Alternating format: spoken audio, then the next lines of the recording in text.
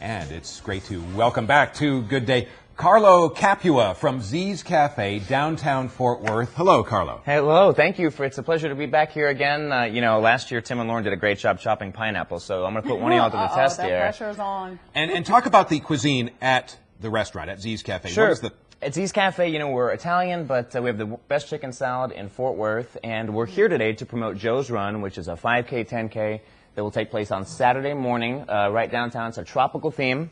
And you're going to make these sliders. We're going to make some pineapple mango sliders. We're going to teach you how to cut a mango.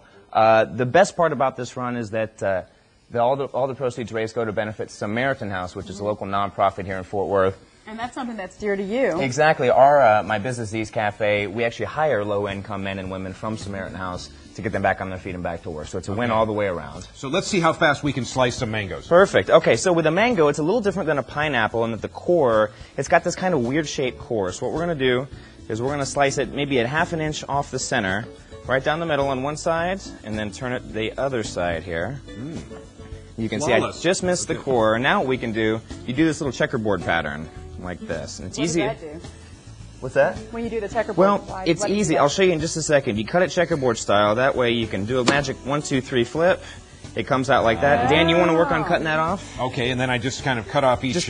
Exactly. Cut off the cubes, and then we're ready to go. It's a fun thing. You can have your kids help do the little pop trick. Yeah, I'm butchering the mango, but that's okay. No worries. All righty. Yeah. All right, so let's tell you what we're going to do over here is I've got some 80-20 meat, which is 80% lean, 20% fat. It's good because when you can see it cooking, it releases the natural fats and oils, which gives it flavor.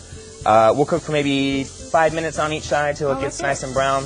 Okay. They're really easy to make, and a slider is basically a mini hamburger. So it's a fun thing to do for the kids. You can dress it up any way you want. You can see the toppings we have. We've got some pineapple, jalapeno, mango, avocado. There's a lot of flavors there. You can do a lot of different... Sweet, savory. Exactly. Spicy. And even if you have a vegetarian in the family, you can skip the patty and just do my personal favorite, a jalapeno avocado. Oh, wow. Pretty good. But come to Joe's Run tomorrow at noon is the last day for online sign up. You can sign up You can sign up race day, and the best thing is we're going to be breaking a Guinness World Record for the longest limbo line. We need 1,209 people to break this record. So Dan could help. Yeah, I... Let's see your limboing skills. I love to limbo. Yeah, I guess that's no secret. Okay, the Great Joe's Run with that tropical theme Saturday at Panther Island Pavilion in Fort Worth. And as Carlo was talking about, what a fantastic cause. We sure appreciate you coming in. And we'll maybe put together one of these sliders, when we come back. We'll do one. It's healthy. It is. Love that. Yes. All right, we'll be right back with weather.